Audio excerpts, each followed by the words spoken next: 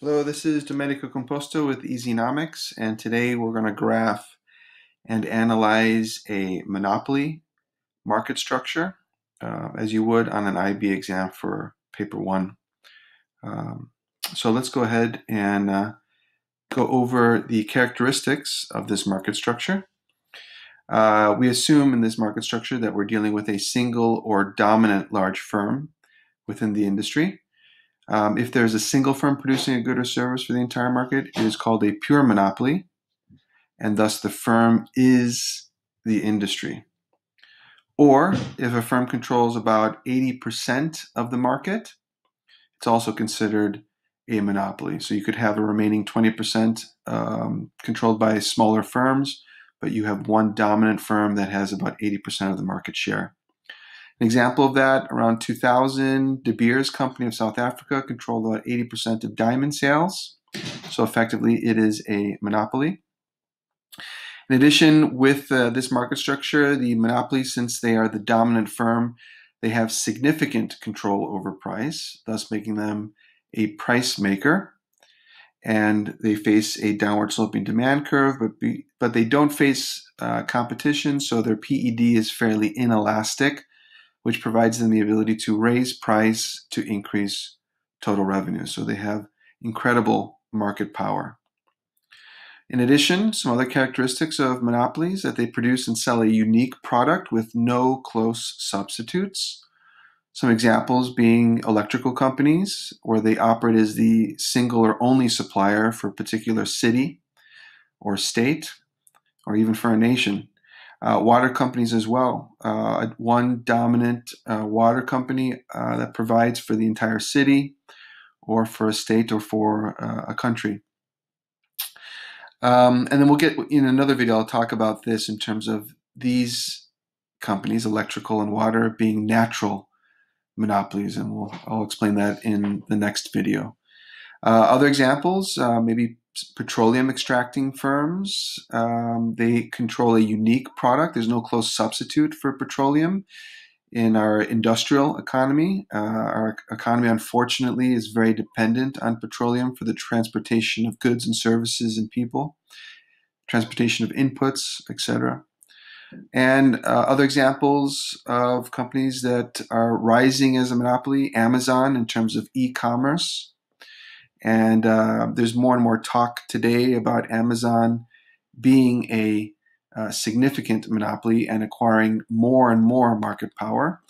There was an article a few years ago from The Atlantic when Amazon bought Whole Foods, and beginning this discussion of its market power and whether or not it's becoming a significant monopoly.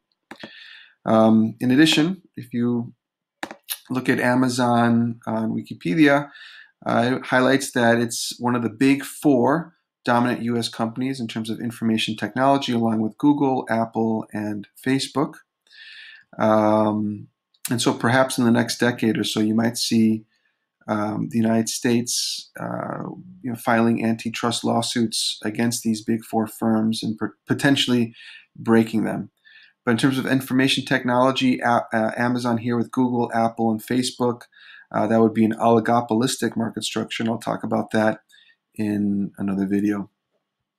So going back to the other characteristics, also they have very high barriers to entry, thus explaining why there's so few firms in this industry. Some of those barriers could include huge economies of scale. Could be a strong brand.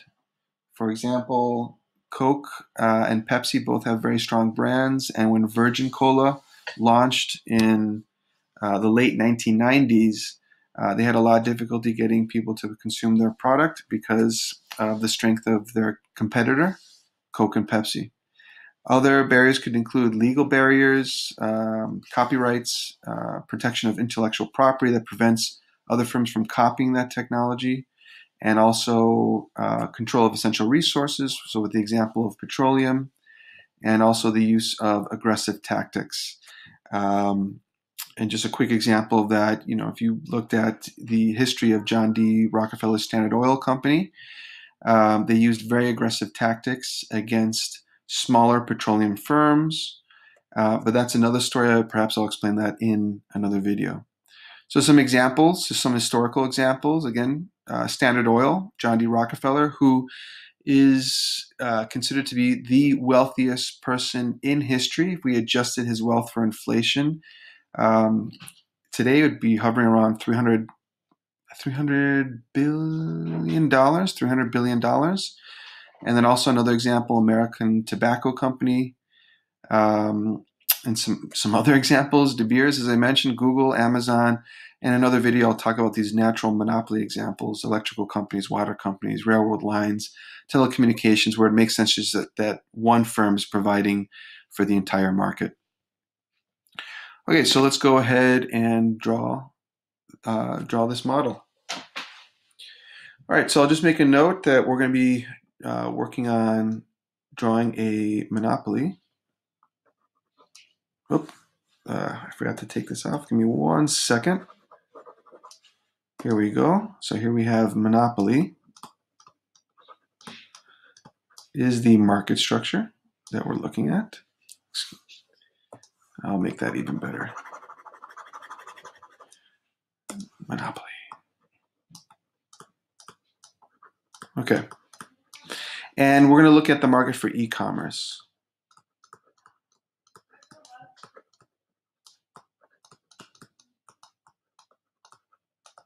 Market for e-commerce, and the dominant firm that we're looking at is, today's not my day to spell, is Amazon. Okay, so market for e-commerce with Amazon being the dominant firm. Okay, so this is a pretty straightforward economic model. We measure quantity on the x-axis, and we're measuring price, costs, and revenue on the y-axis. And as I've stated before in my monopolistic competition graphs, I always start with the supply curve. So we have that backwards J shape where S1 equals marginal cost 1. And then we have our average total cost curve sloping down. When it intersects with ATC, then immediately it starts to rise.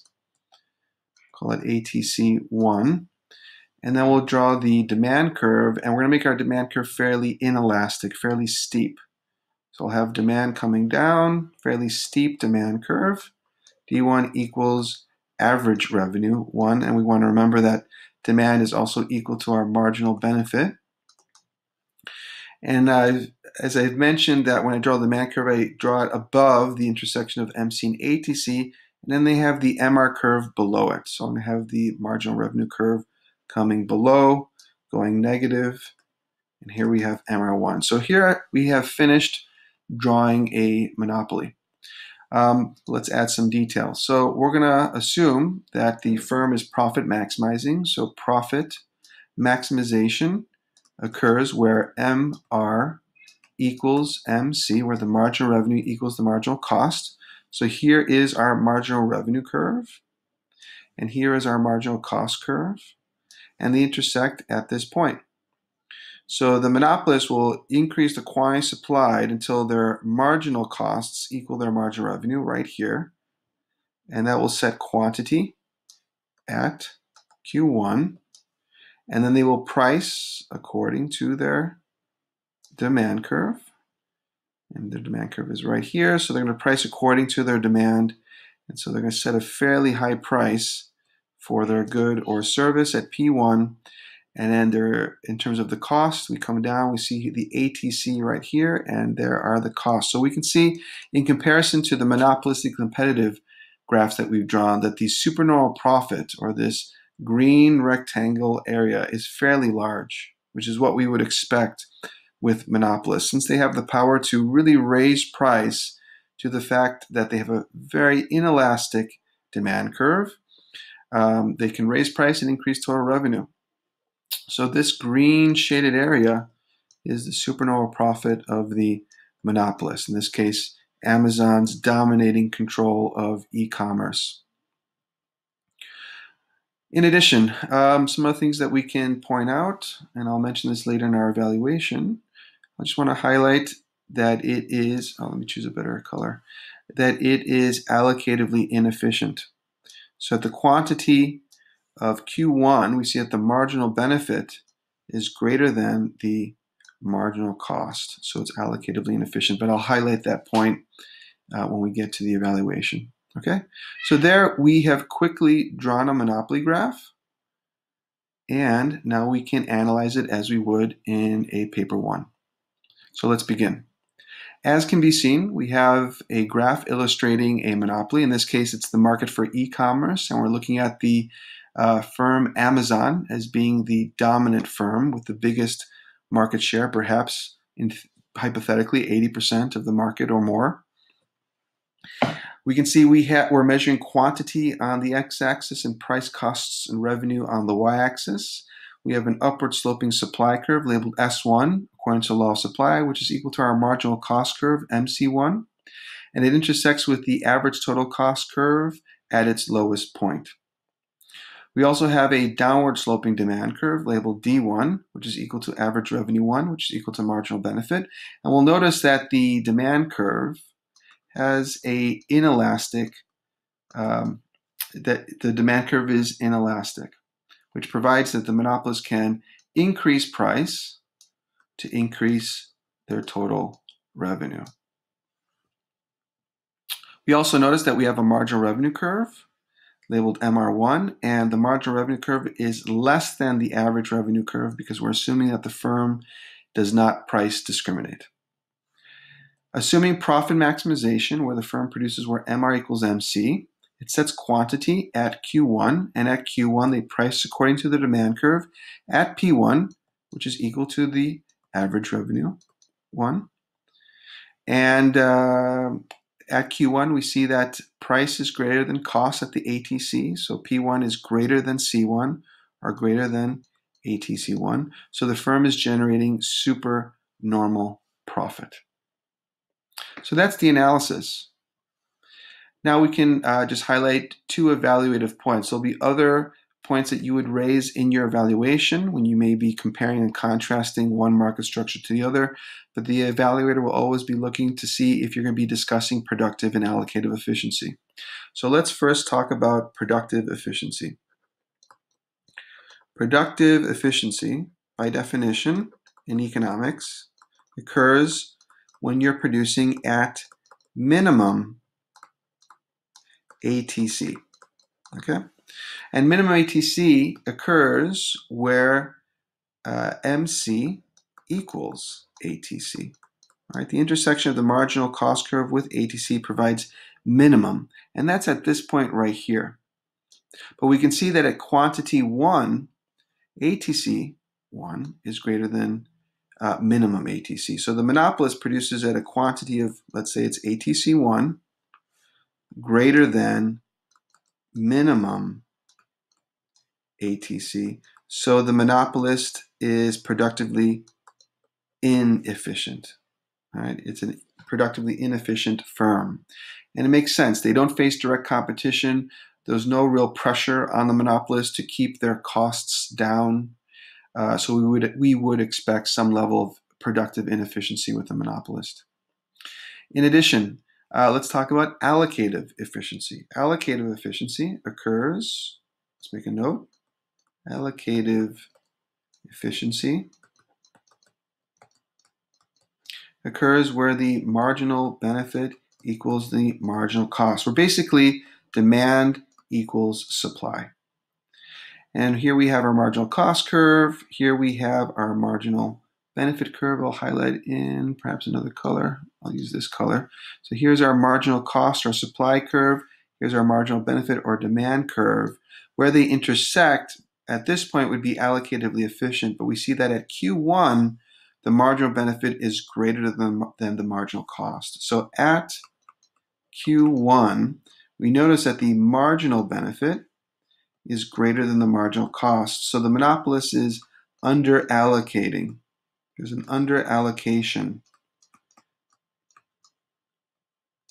right, of resources to the production and consumption of the e-commerce goods and services that are desired by society. All right, so that's basically it. We have drawn a monopolist. We have analyzed it as we would on a paper 1, and I've just highlighted the evaluative points of productive and allocative efficiency. And that's it. Thank you so much. And if you can, please subscribe, like, and comment. Thank you so much.